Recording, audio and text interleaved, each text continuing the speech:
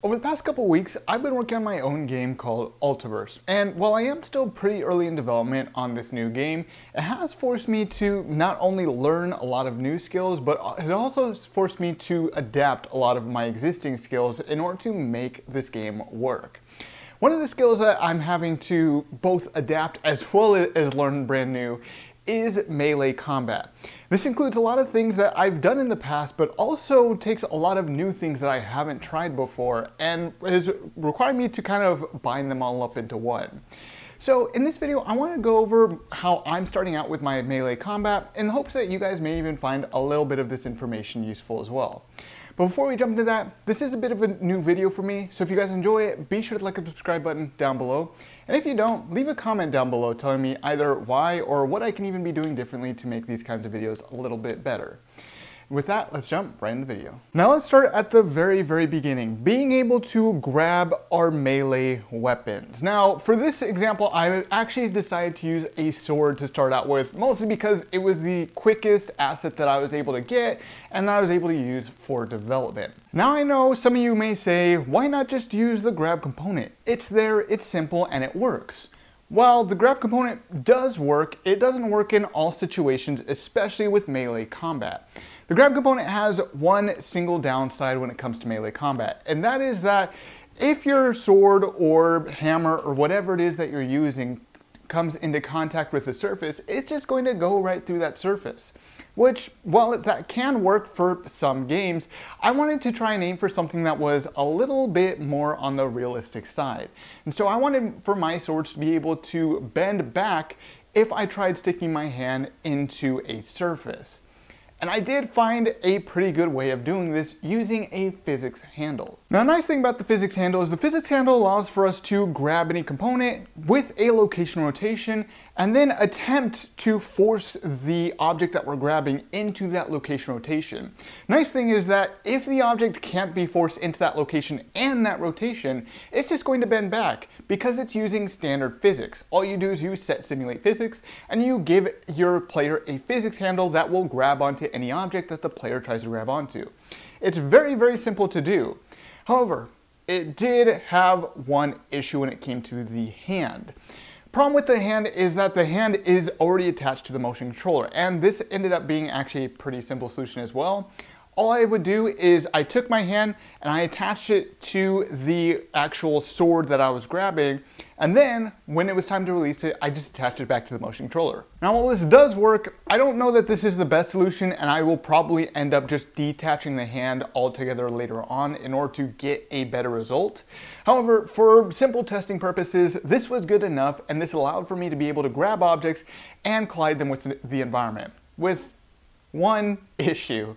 When I tried to take a sword and I took, for example, the very tip and pushed it into a wall and then started rotating, the whole sword would actually shift up from my hand. Now, for obvious reasons, this is not the best result, but this actually ended up being a pretty simple solution. It just took me quite a while to figure out. All I had to do is make sure that the linear constraint was not soft on the physics handle. It was just a simple checkbox and everything worked just fine. In addition to this, I also made a few small modifications to the force that's applied on the physics handle when it's shifting around, just to make something that is a little bit more reactive but won't start spazzing out the moment I start having huge differences in the location rotation, because that was a big issue later on. It required a lot of tweaking, and it will probably require even more tweaking later on, because I have noticed a few small issues here and there when there's a huge difference in the target location rotation and the location rotation that the sword is currently in, but that's going to be something that I'm going to deal with a little bit later on. Now, if this wasn't a lot of information, now we get into actually being able to collide with an enemy. Now, this is what I'm kind of considering to be stage 2, being able to attack the enemy itself. Now, stage 2 actually comes into a lot of stages when it comes to attacking an enemy. First, you need to be able to actually apply damage to an enemy. Second, if you want better results or a better interaction with the AI, you need to make sure that the AI is able to physically react to a blow from a sword, a hammer, whatever the case may be. And third, this is one that I really wanted to do because I thought it'd be a lot of fun. I wanted to be able to make sure that enemies could be ragdolled if they were hit with enough force. Now, applying damage to the enemy is actually pretty simple. Because we're already simulating physics, I know I can get a velocity on our sword, meaning how fast that is going through. Using this velocity, I can get a length of the vector's velocity, and with that, I use that to apply a damage to whatever it is that it hits. Now, this doesn't necessarily mean that it's only applying damage to enemies. This actually means that it applies damage to everything. But unless whatever it is I'm hitting has the code to be able to handle what happens when it gets damaged, then nothing really happens. So the sword does apply damage to everything, but in the AI itself, I did actually set up our NPC to be able to receive the damage, which was not only useful for health reasons, but also became useful later on during the ragdolling stage as well. Now, the second stage that I moved on to is being able to physically react when an object actually hit the enemy. And this both was very easy and very difficult for a lot of unnecessary reasons.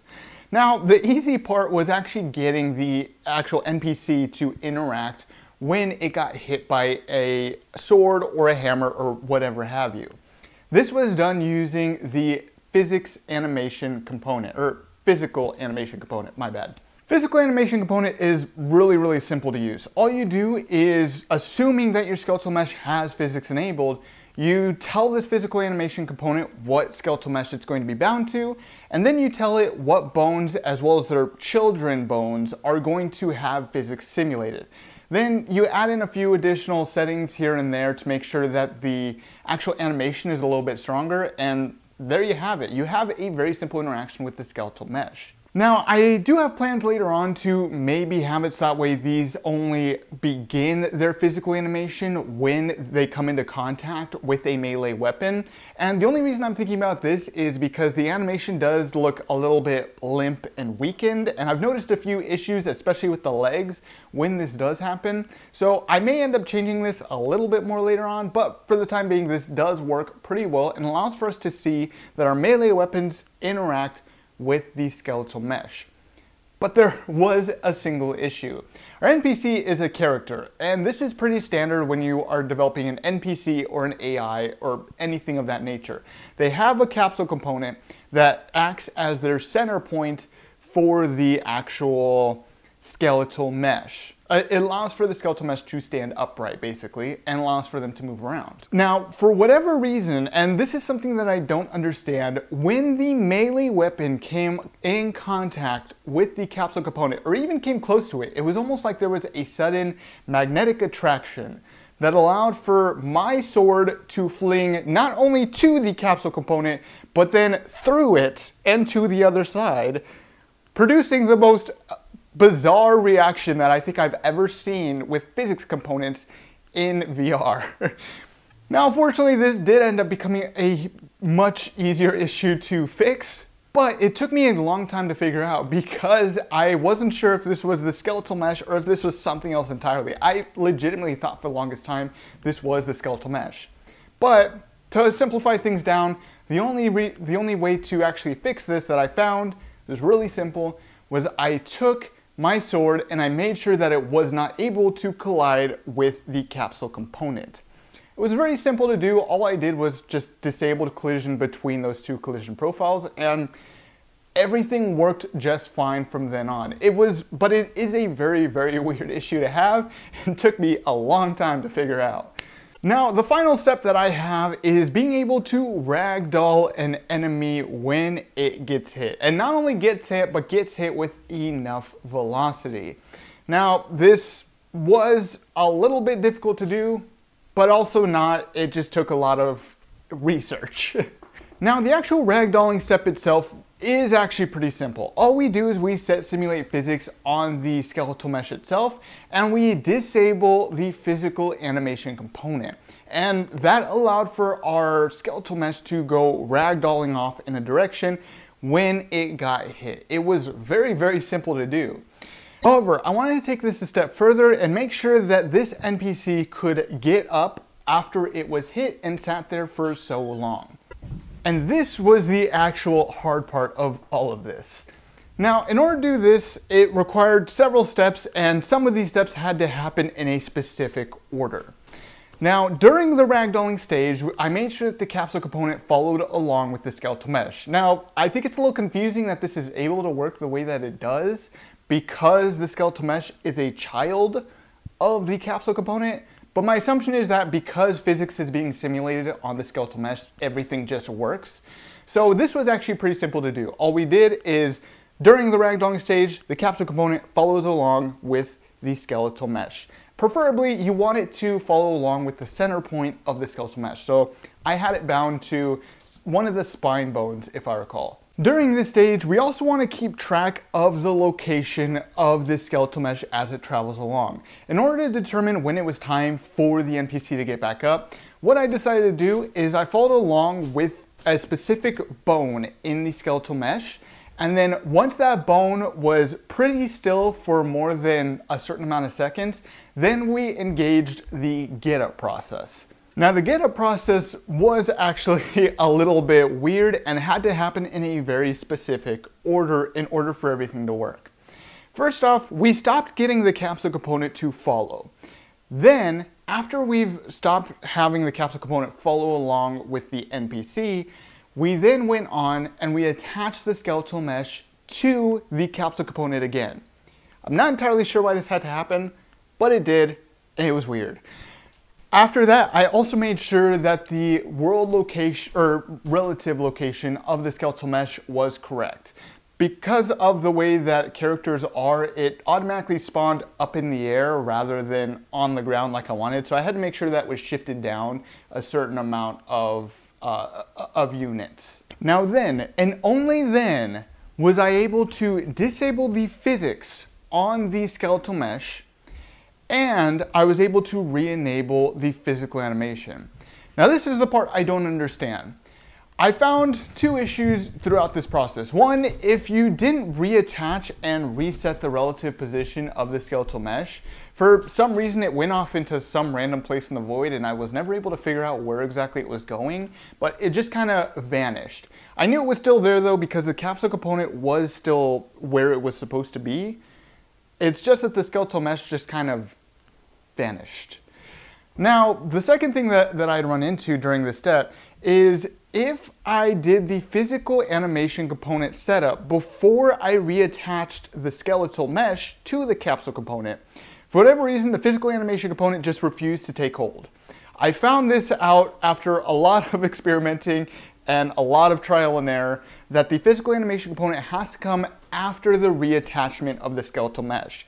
If it happens before, it just doesn't take place, and so there's no physics interaction between the actual skeletal mesh and any melee weapon that you're grabbing.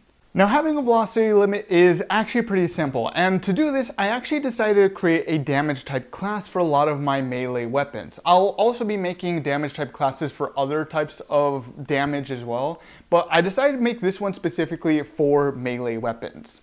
Now, when I set up this damage type class, I did set it up so that way I could get a velocity from our initial instigator of the apply damage. And using this, I was able to check what the velocity was of our static mesh, being our melee weapon. And then using this velocity, I then converted it into a vector length, which gave me a float value that represented how fast the melee weapon was being swung. And all of this allowed for me to create a limit. If this vector length was greater than or equal to some number, then ragdoll and go ahead and fly off. And this ended up creating a pretty nice overall interaction where I was not only able to interact by pushing on the NPC in any direction to get them to bend in that direction, but it also allowed for me to swing a little bit harder and then cause that NPC to go flying, which created a bit more of a realistic result. However, I may need to change this around a little bit more, as is the theme with this video. And that kind of leaves me with where I am with the melee combat at the moment.